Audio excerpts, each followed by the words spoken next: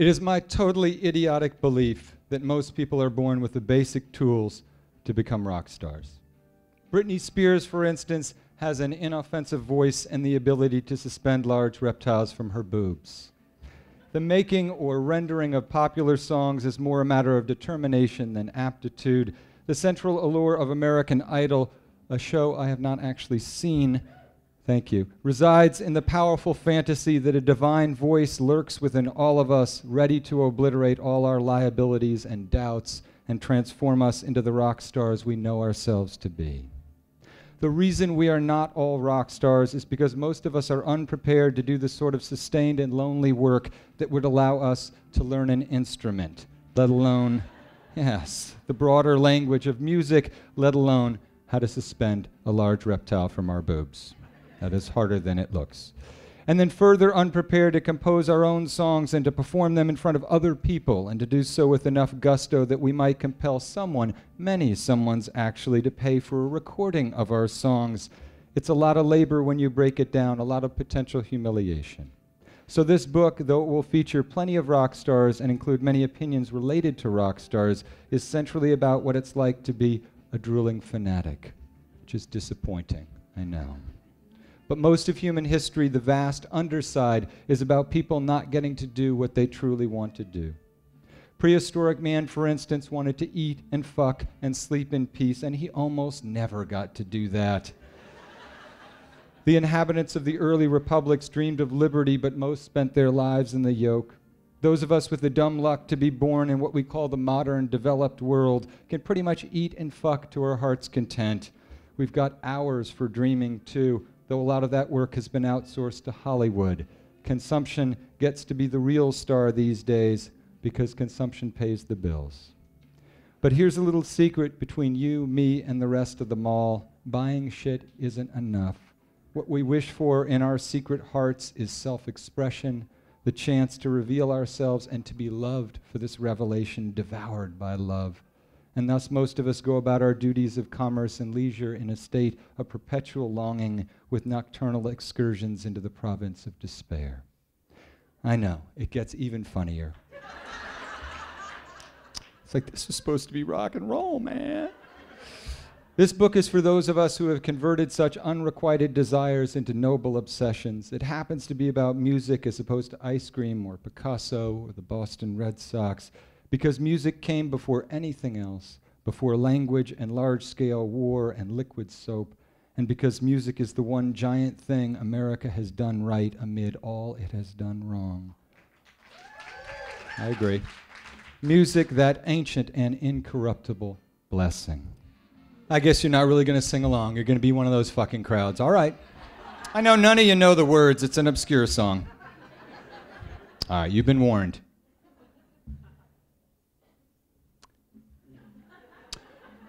It's important that they think you're a dipshit because you're much more likely to worship them in this case and to adopt their musical taste, which is better than yours, as a kind of gospel. We need look no further than 1978, the year Styx was named America's favorite band by one of, yes, you were there too, by one of the many gold-plated award shows that slithered to prominence in the 70s.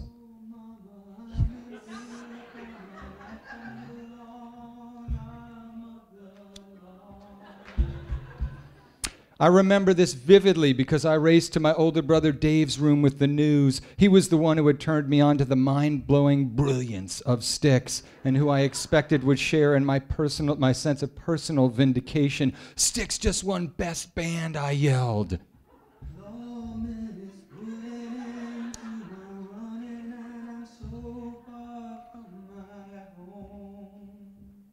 Styx sucks, he said quietly. Get out. Oh, mama, I can hear you crying, you're so scared and all alone.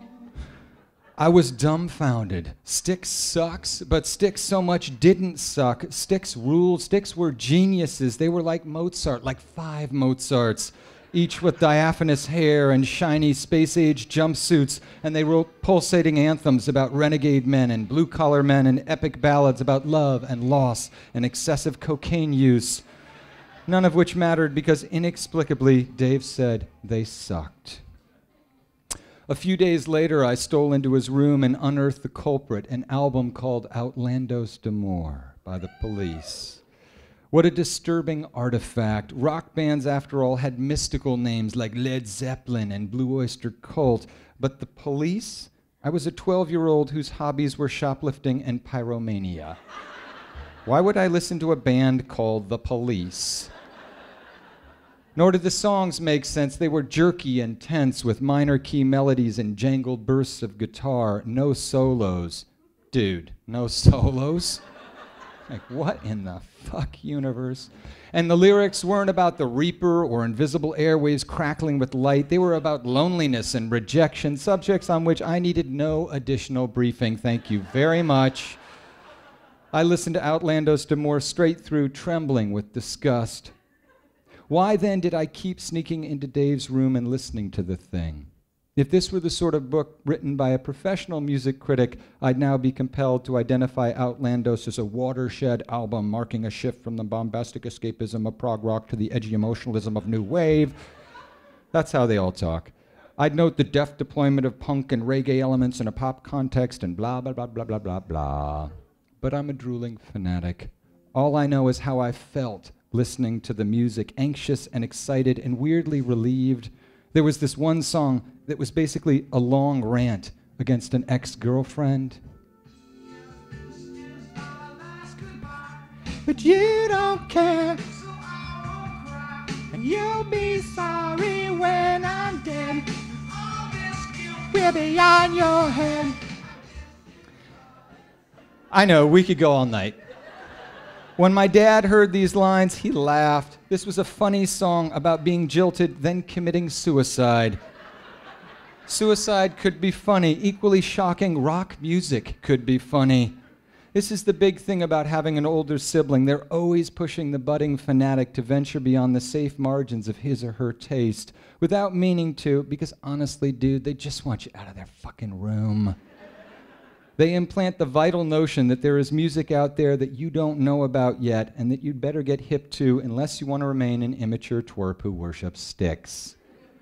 But you can never catch up. That's the thing. Because your interest in a band is, to the older sibling, the essential indicator that that band is over. You're the Casey Kasem of their existence. I chased Dave from the Police all the way out to the margins of punk, and he did finally manage to shake me off his trail, but he had to go over to the dark side to do it. He became a deadhead. Yeah, I need a miracle!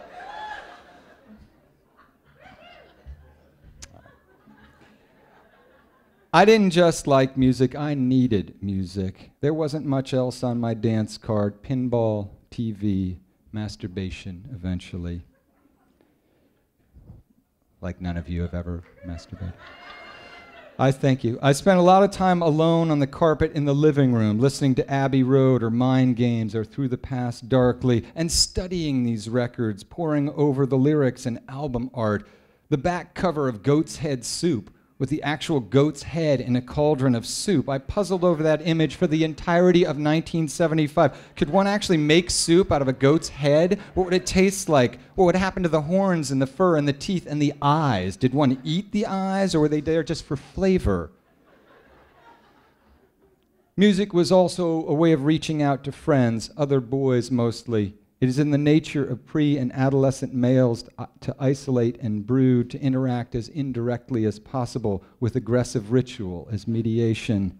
These days it's done with video games about carjacking, but back then it was a devotion to particular albums. Scott Sucher and I spent most of 7th grade locked in his room listening to Dirty Deeds, Done Dirt Cheap, yeah! There was a protocol. He lay on the bed. I sat with my back against the box springs. We slammed Hostess Products forage from the pantry. There was almost no talking. A few words to fill the scratchy silence between songs. You poot? You did. Dickwad. Pootwad. Then it was back to the joyous malevolence of AC/DC, its perverted and fuzzy roar, the gravelly alliteration of the title track, all those croaked Ds to which we chanted along so softly, and the leering innuendo of big balls, in which Bon Scott observes. Now you know the words to this.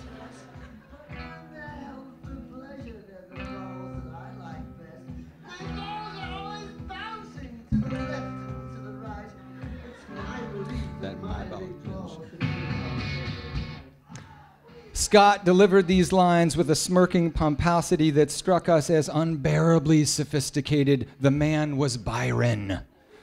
In the medias passages of particular songs, we closed our eyes and let the chords surge through us. It was a kind of trance. We were alone, but not alone. We were embarrassed. Everything embarrassed us in 7th grade, but flushed with angry hopes. When people bitch about the death of the vinyl LP as a medium, and Lord knows they bitch, what they're mostly lamenting is the death of this kind of listening, music as a concerted sonic experience rather than the backing track to a flashing screen.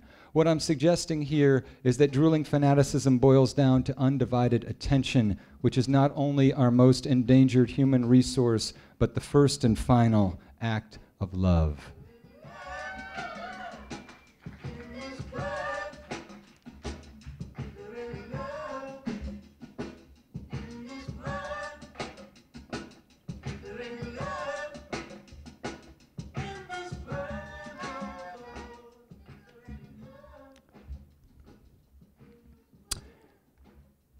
At the tender age of 19, I became a music critic.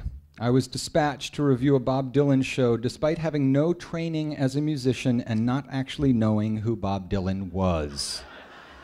Please stop laughing. Had I been quizzed on the meaning of the word glissando, I would have answered, with some confidence, I'm afraid, a type of fancy ice cream.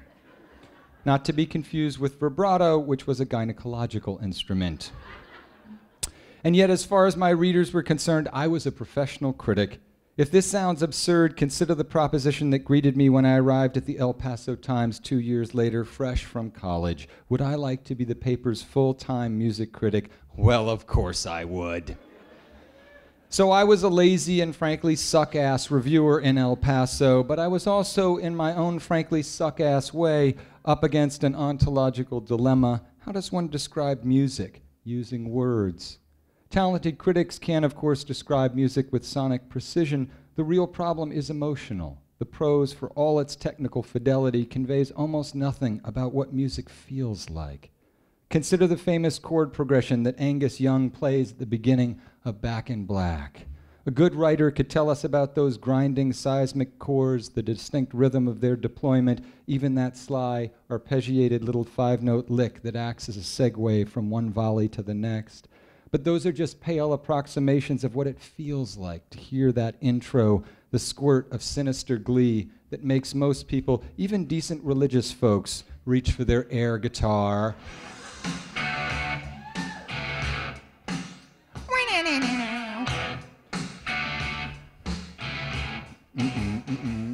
Now consider the rest of the song, the rhythmic structures, Brian Johnson's howling vocal, harmonic and tonal relationships.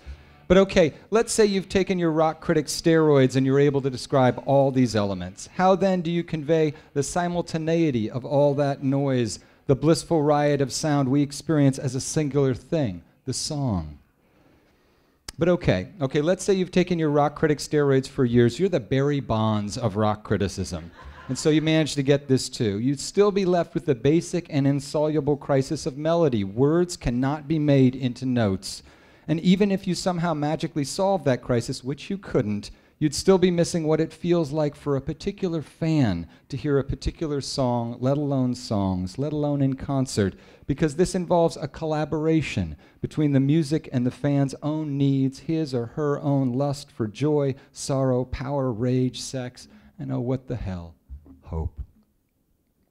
The closest I came to grappling with the rock critic paradox was at an MC Hammer concert. I think we all saw this coming. I stood beneath the stage watching Hammer twitch in his weird Sinbad pants while a battalion of dancers in identical Sinbad pants replicated his every twitch. Hammer barked lyrics about jewelry and torture. The melodies, sampled from bubblegum hits, affixed themselves to the artillery of drum machines. Lights popped and scrolled. Sparks vomited from some invisible portal. It was like watching an ad for a delicious soda that makes people want to commit murder. But then I looked at the people around me there in the 5th row of the Pan Am Center in Las Cruces, New Mexico. They were all dancing wildly, hooting at the sweaty-boobed fly girls and barking along with Hammer, and without even realizing it, mimicking little hammerish flourishes, the frenetic Egyptian jazz hands and the mincing buckle step.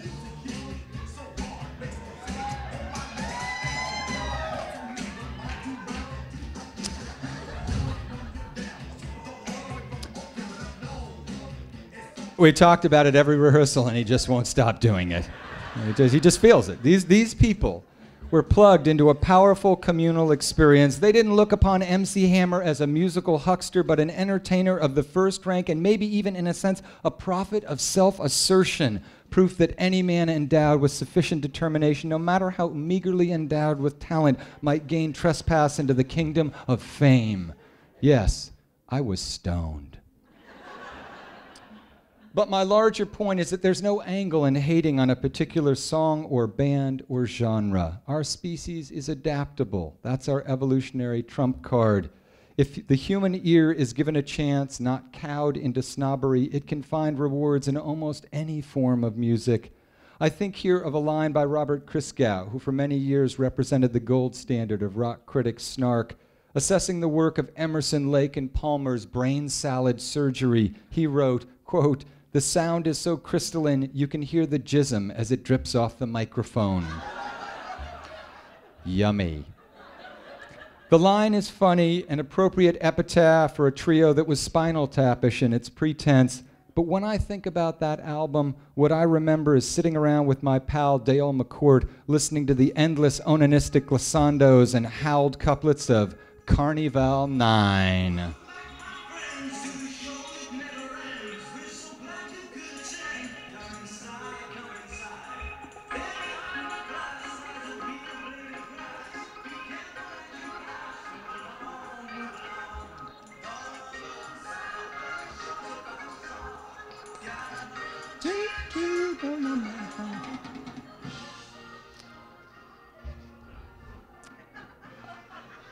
I assume we'll all get to the end here and we can stop listening to this awesome song. So, rock and roll. As a broad working definition, art awakens feeling. Every form has its merits and demerits. Paintings, for instance, work fast and require no moving parts, yet are hard to steal. Films are easy to watch and enveloping, but they carry the risk that you will see Philip Seymour Hoffman naked. The only thing wrong with music, as far as I'm concerned, is that you cannot eat it. From a purely emotional standpoint, it remains far more potent than any other artistic medium. And I remember the exact moment this dawned on me. I was watching Late Night with David Letterman. Willie Nelson was the guest. This was the watered-down Willie of the 80s, the stoner cowpoke in dusty pigtails, and Dave was giving him a hard time. "Why don't you sing something for us?" Dave said, almost tauntingly. Willie sat there for a few seconds, and then he opened his mouth and began to sing, and the sound of his voice, that glorious battered baritone, sucked every bit of irony out of that room. Georgia. Georgia. The whole day through. I had no idea that Willie Nelson was such an unbelievably beautiful fucking artist. It's a joyous thing to discover that kind of ignorance. This is what songs do. They remind us that our emotions are not an inconvenient and vaguely embarrassing aspect of the human enterprise, but its central purpose.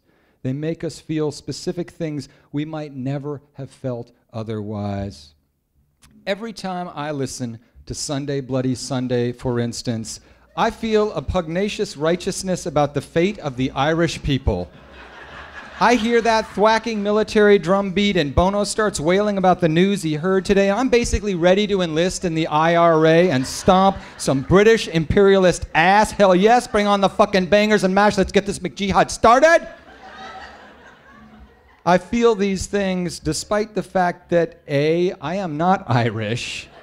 I am Jewish, which has only in common with the Irish-ish.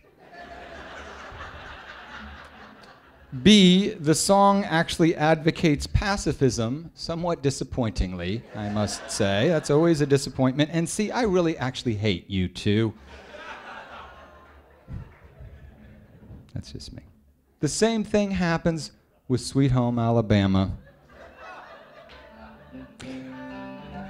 Yeah. I don't exactly get psyched to join the Klan, but I do get this powerful desire to drink beer and drive a pickup truck and maybe shoot off some guns, and most of all, not to be looked down upon by some fucking overeducated nigger-luffing Yankee such as myself. Intellectually, I recognize that the song is shallow and racist in that it advances the notion that former Alabama governor and avowed segregationist George Wallace is an American hero. I also get that if all the members of Lynyrd Skynyrd were still alive, one or more of them would be members of the Republican congressional leadership team. I get that.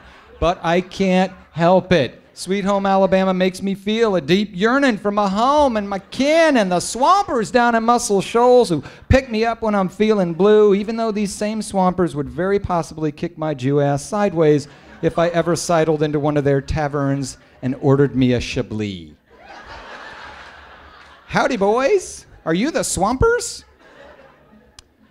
Songs take us deeper into ourselves by taking us away from ourselves. They expand our empathic imaginations. When we listen to Jack and Diane, we all become teenagers sucking on chili dogs and reveling in the, I guess, yes, sucking on them, I guess. Especially Diane, but also possibly Jack, or maybe together. And reveling in the fleeting ecstasies of green love. And when we listen to I Will Survive by Gloria Gaynor, we all become empowered sisters showing our abusive exes the door. No, you didn't!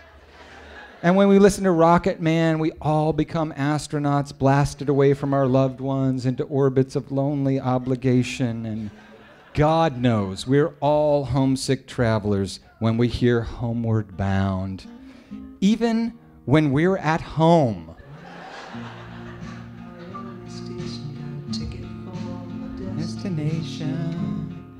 I can be sitting at home with a fire going and my family around me, and I'm still fucking homesick when that song comes. Like, I gotta get home. I've cherry-picked songs that most people know, but like any other fanatic, I've got an endless list of obscure songs that induce the same kind of weirdly gratifying identity crisis. When I Was Drinking by the band Hem makes me want to be an alcoholic. It makes me want to be an alcoholic involved with another alcoholic. It makes me pine for the perverse safety of all the self-defeating relationships I've ever been in. That's how beautiful that song is.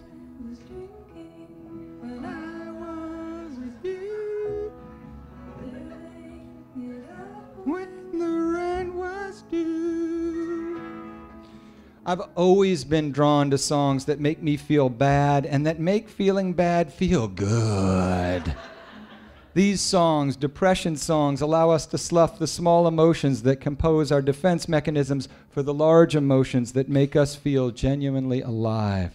They convert self-pity into sorrow, anxiety into fear, grievance into grief. To clarify, depression songs don't make people depressed. They articulate a pre-existing depression, and when they're really cooking, they ennoble that depression. Yes, they do. Nearly all the songs I return to, the ones that have come to represent entire eras of my life, are depression songs. And everybody has his or her own set list because the main ingredient in the construction of a depression song is you, the depressed listener. If you play the song Nothing Compares to You by Sinead O'Connor, for instance, My wife is instantly transported back to 1990, managing the cosmetics section at CVS. 13 days. How many people have wept to this song? Hands, please. Thank you. She's a shy 15-year-old mooning over one in a series of mulleted cads to whom she's pledged her undying love. It's all there, the knot in her throat, the heavy bands of blue eyeshadow, the mocking promises on the glass bottles of nail polish it was her job to shell. My time-equivalent depression song, and I confess this with little pride, is Never Tear Us Apart by INXS, which you might remember as the one with the video where the comely lead singer Michael Hutchence wanders morosely around Prague and then right at the end accidentally hangs himself while masturbating. Do you remember that? What you know is true. Don't have to tell you. I love you. Precious heart. It's an addictive soul song built around synths, a quartet of plucked guitar notes, and various dramatic pauses. The vocals are overwrought in the best way. Hutchence tells his lover that they could live for 1,000 years, but if I hurt you, I make wine from your tears. And rather than questioning how that would work, or how such a wine might taste, or what exactly it would mean that you want to use the tears of your lover to make an alcoholic beverage, my intuitive reaction is to think, that is just heavy. This was certainly what I was thinking as I staggered across the soggy lawns of my college campus, having just enjoyed a one-night stand that I assumed would last for 1,000 years and produce oceans of Chardonnay. My inamorata had a slightly different take. She cringed when she saw me the next day. We were not going to last 1,000 years. We had barely lasted 1,000 seconds.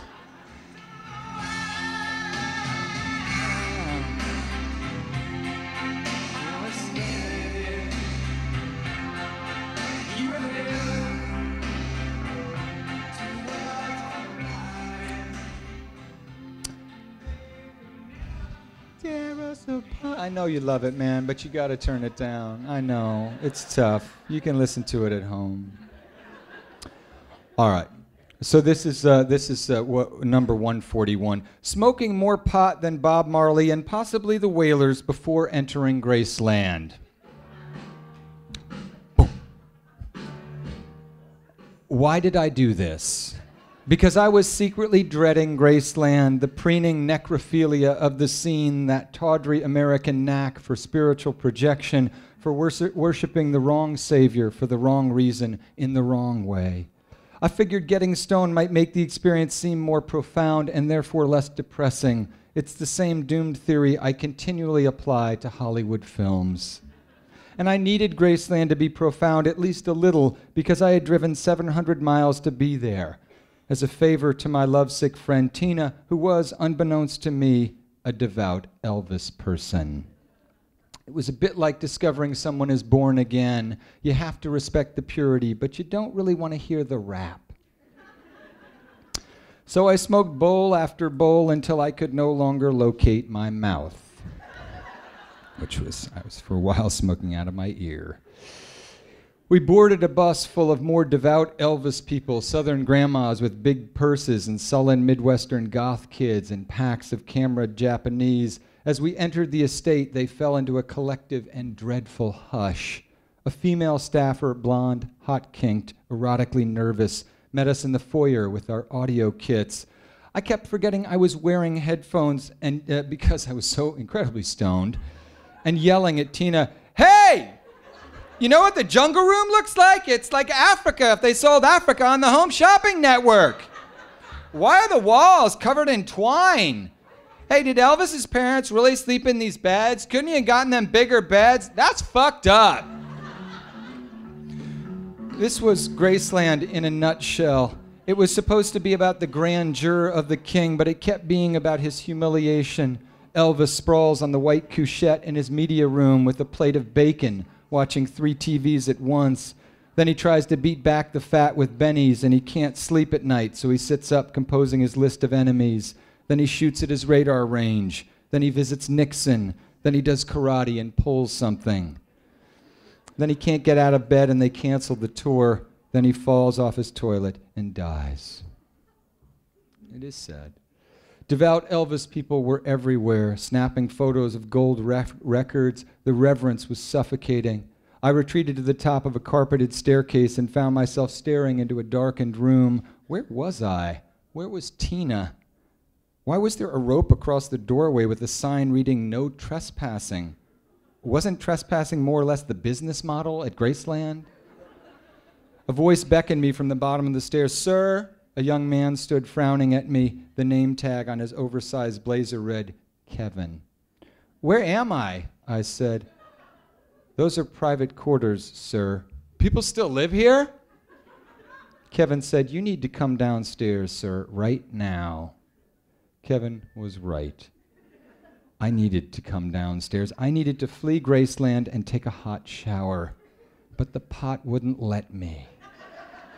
It kept telling me that I should leap over the rope and breach the private quarters and find the bathroom where Elvis breathed his last and drop a symbolic deuce. Bad pot, bad. "Are we gonna have a problem?" Kevin said. He touched at the tender spray of acne on his right cheek. I found Tina outside, and we proceeded from the shooting range to the nearby meditation garden. I want to read that sentence one more time because I think if you boiled America for like a millennium, this is what you would come up with.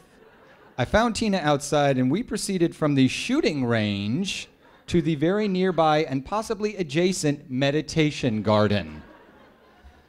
Elvis was actually buried in the meditation garden, which I did not understand at all. Did Elvis consider death a form of extreme meditation? I wanted to ask Tina, but she was weeping.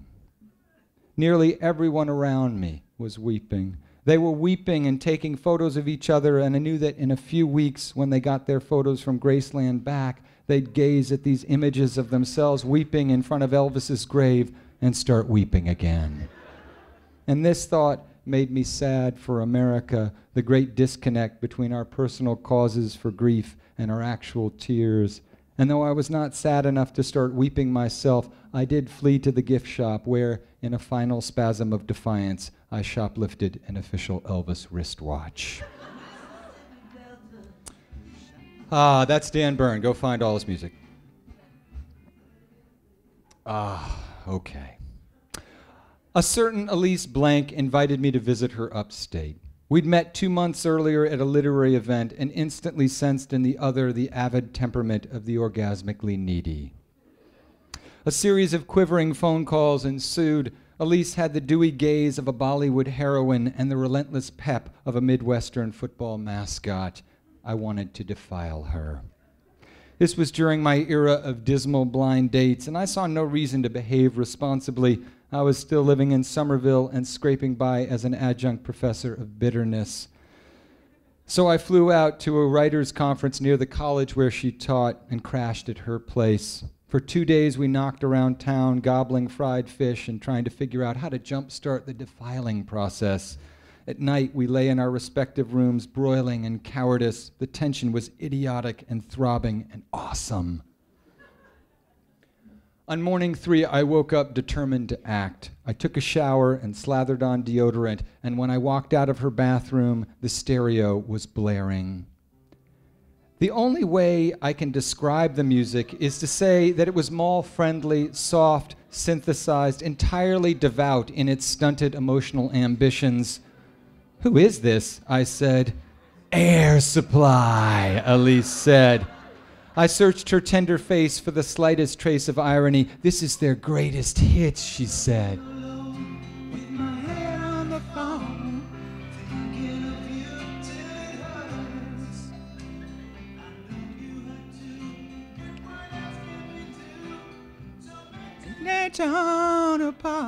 You're such chicken shits. All right.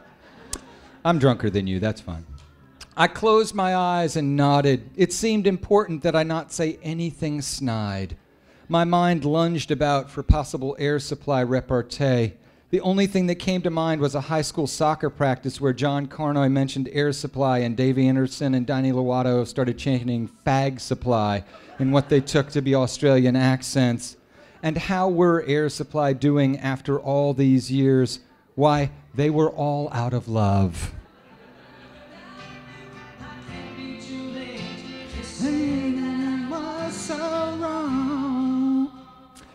If you are now thinking I rebuffed Elise because of her fondness for Air Supply, think again, friend.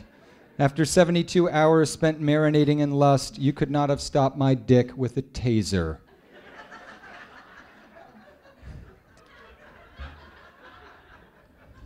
Could try. The problem arose, as it so often does, upon reflection. Elise was supposed to be everything I wanted: brilliant, delectable, willing. But as I returned to Boston, as I furiously throttled myself to the memory of her haunches, my mind kept fixing on Air Supply. I kept seeing Russell Hitchcock in his lacquered mullet fro. Worse, I kept hearing his voice. So long. Did I honestly believe Elise lacked the emotional depth required to be involved with me? Was this even possible? Indeed, wasn't my willingness to dismiss this woman based solely on her earnest devotion to a soft rock duo proof of my own spiritual disfigurement? In a word, possibly. In fact, my reaction neatly encapsulates the romantic inclinations of the drooling fanatic. I could see, based on the Air Supply situation, that Elise and I were susceptible to different myths. Hers were starry-eyed and operatic, full of blonde people in members-only jackets necking on tarmacs. Mine were shadowy and downbeat and involved horny communists engaged in light bondage. There was some chance our myths might overlap in the arena of depravity. Perhaps the communists were blonde, for instance. Perhaps the bondage could be staged on a tarmac.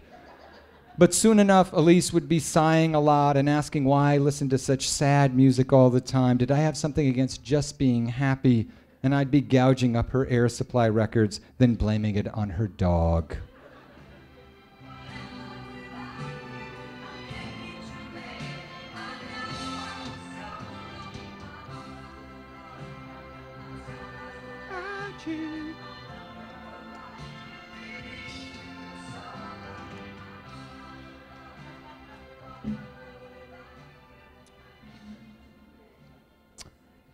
Ah, yes. Okay. It is fair to ask at this point how I ever managed to get married. It is certainly a question my family has pondered. A proper librettist, or perhaps Air Supply, would have drawn it up perfectly. My wife, Erin, and I locking eyes across a windswept piazza, plenty of loud obstacles in the wings. Alas, the truth is a bit lumpier. In fact, a mere 2 weeks after meeting Erin, I announced that we had to stop seeing each other. My superego had decided I needed to find a wife, and while my superego had not bothered to inform my slobbering id, it had made a pretty convincing case against Erin, who for all her charms was 27 and just a few years out of college. So I bid her farewell, convinced I'd behaved with noble restraint, and returned to my alleged quest for a bride. I drove an hour through the snow to meet one woman. We'd made sexy talk on the phone and swapped photos. It was going to be tremendous. It was always going to be tremendous. Then she opened the door, and her face was that of an ostrich, pinched and belligerent, and mine was that of a weasel, beady and mean, and our hearts staggered through the rest of it. The hope punched out of us. I'm glad you enjoyed that, as I sure didn't.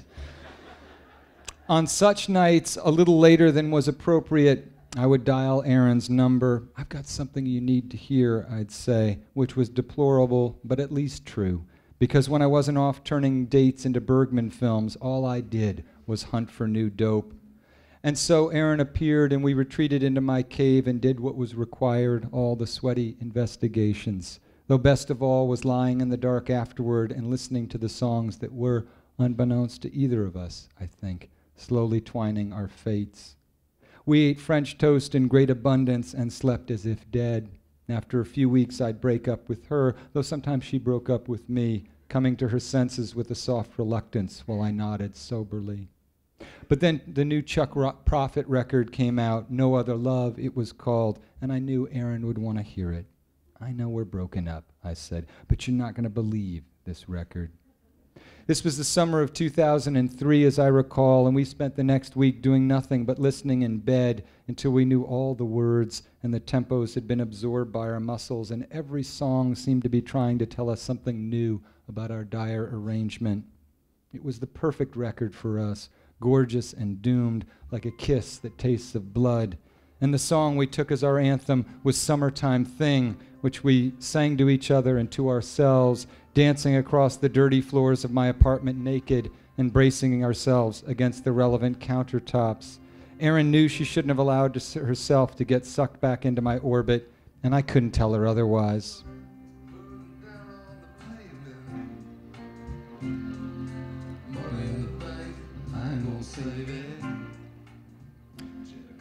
This is how it goes when a drooling fanatic is falling in love, especially when he doesn't know or won't admit he's falling in love. It's not the lightning bolt or the sunset embrace. It's the way she infiltrates your most sacred LPs, quietly erases the why from your collection. I continued to go on dates. That winter I took out a doctor, smart, attractive, Jewish even. We got back to her apartment and I began rooting around for her record collection. Where's your music? I said casually. Oh, she said, my schedule's pretty hectic. Right, but right now, I said, we could listen to something right now. She smiled a little indulgently as if to say, I don't know how it is with you writers, but this is how it is with us doctors. Though what she said was maybe worse. I think I've got a Sade disc in my car. And so I found myself at home again in the familiar rooms, and though I knew it was a mistake, I put on one of Aaron's favorites, Postcards from Downtown by Dana Kurtz, a collection of songs so full of romantic woe, it might as well have come with a bottle of whiskey. And I was doing okay, really, until the moment, 4.5 minutes into her rueful epic Patterson, when the song seems to be drawing to an end, and instead, the time signature slows and we hear the trill of an accordion and violins, and Dana begins singing in Italian of all things.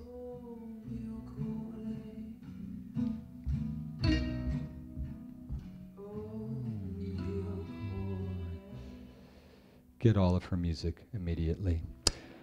And listening to this voice echo about my bedroom, its unending dejection, made me realize that keeping Aaron at bay was no longer an option, that my loneliness was not some precious artistic prerogative or exalted state, but simply an ongoing regret. I needed her in close, where we could hear the music together.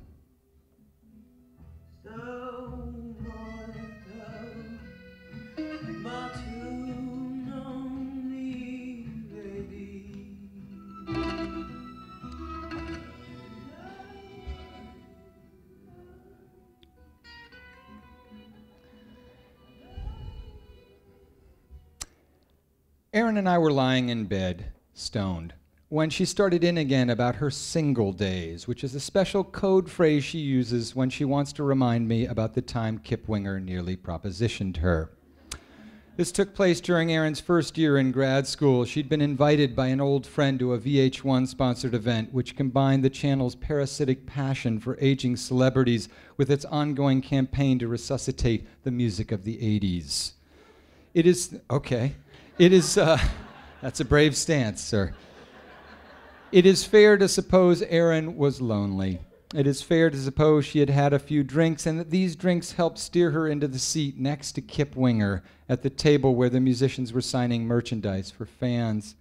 Many of these fans were, and I quote Erin, slutty girls with their tits hanging out, whose sexual availability was understood, but to hear Erin tell it, Kip Winger hadn't been interested in them.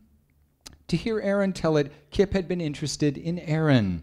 It pleased Erin a great deal to be the object of Kip Winger's lewd banter, and it pleased her to be able to report to me the next day on the phone that she had been the object of Kip Winger's lewd banter and that he had discussed oral sex and implied his expertise and stopped just short of inviting her back to his hotel room. Or maybe he had invited her. It was impossible to know what happened, and she enjoyed this ambiguity also.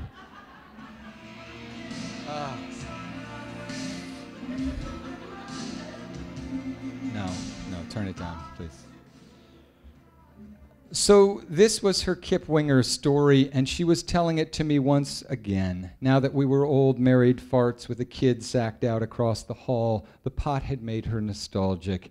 Then she started in with certain facts about Kip mentioned in previous tellings, such as the fact that Kip had studied ballet and could kick his foot over his head while wearing leather trousers. And Kip had studied classical music and composition. And Kip was not a tall man, but he had aged superbly. Then she got online and showed me a YouTube video of Kip playing classical guitar in leather trousers. This was technically our date night. Now, another sort of couple, a couple who composed of at least one person who isn't a drooling fanatic, would have probably dropped Kip Winger as a thematic element at this point and proceeded to the evening's intended highlight, essentially comic sexual toil. But my wife's reverie demanded a response. I reminded her that I was the one in the marriage who had spoken to Kip way back in 1989 when he was at the height of his powers, grand jetéing his way through 17 and scheduling his groupies in 15-minute intervals. And my wife had probably forgotten, and I was now going to remind her I had been a professional music critic once who possessed Kip Winger's personal phone number and who, what's more, had covered the Grammys.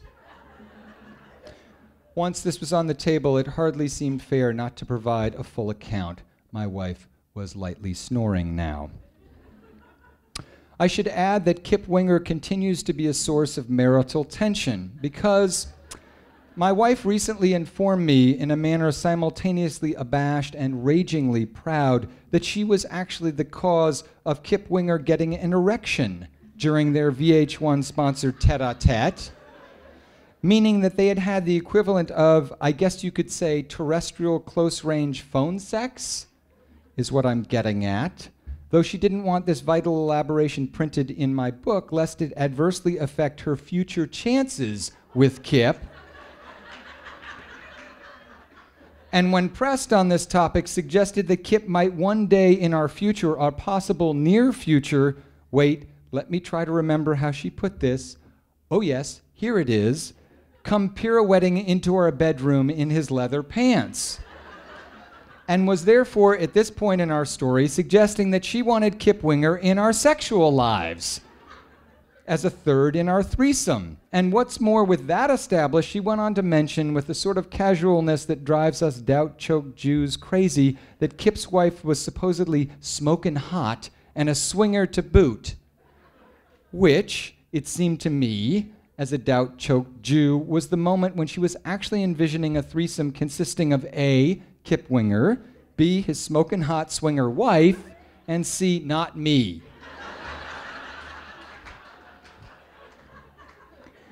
This conversation took place on the eve of this book's publication and therefore robbed me of the honor of titling this interlude How My Wife Gave Kip Winger a Boner, or perhaps, more poetically, Kip Winger's Boner.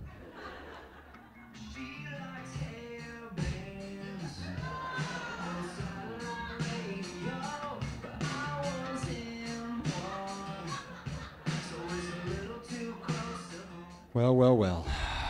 Let's all have a cigarette. A few years ago, my pal Tom Finkel called me up. You know what's great, he asked, listening to Bob Dylan with your baby daughter. I'd never heard Tom speak with such contentment. I could hear Dylan in the background, and I imagined Tom lying on the couch, the kid curled on his chest. I thought about that phone call a lot recently. It connotes a certain fantasy, that drooling fanaticism and parenthood are not only reconcilable, but ideal dance partners. Who better to indoctrinate into the pleasures of song than your children? It hasn't worked out quite that way in our household, though. Our 3-year-old Josie does love music, but she does not now, nor has she ever wanted anything to do with my music. She's got her own music, and woe unto thee who fucks with her playlist.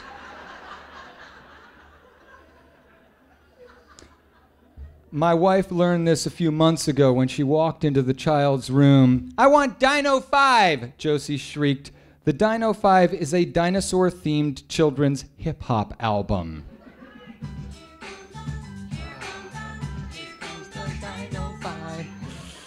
It is exactly as charming as this description implies.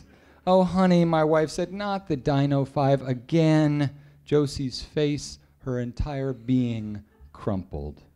She wasn't upset that I was saying no to her, Aaron told me later. It was that I'd insulted her music. It was like I'd just done the worst, most hurtful thing in the world.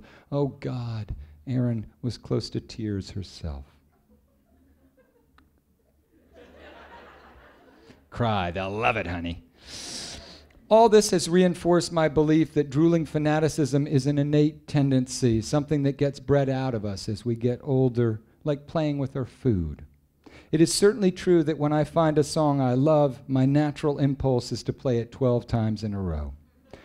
The reason I don't is because I've learned that pop songs have limited durability. They can only surprise us so many times. Once we memorize all the moves, the fills, the solos, the vocal turns, we stop listening in the same way. The song no longer transports us. It's certainly possible to recapture that spark, but it's never the same as the first time in love, in music, in anything. And so over the years, drooling fanatics learn to conserve gratification. So Josie and her little brother will learn to conserve gratification. They'll probably dream of being rock stars too. Why not? They'll grow up with two parents who dreamed of being rock stars in a house filled with instruments those parents can no longer play. And probably, this must be said, they won't be rock stars. How many of us get to be? But what they will have, what we all get, is the chance to be drooling fanatics. And I hope that they feel, as I do, a bursting gratitude for those musicians brave enough to speak the first and final language of our hearts. If they're lucky, someday they'll have children of their own, and they'll realize that you don't have to be a rock star to feel like a rock star. All you need is a soft little human with a sweet-smelling head who settles down at night with her bottle and says, "Papa, sing." "What song do you want?" I say. And Josie says corn, which means Jimmy cracked corn. Or ring, which means hush little baby, or most often mountain, which means she'll be coming around the mountain. Then she says it again, "Papa, sing." And I get to say, "Sheesh, I thought you'd never ask." Thank you.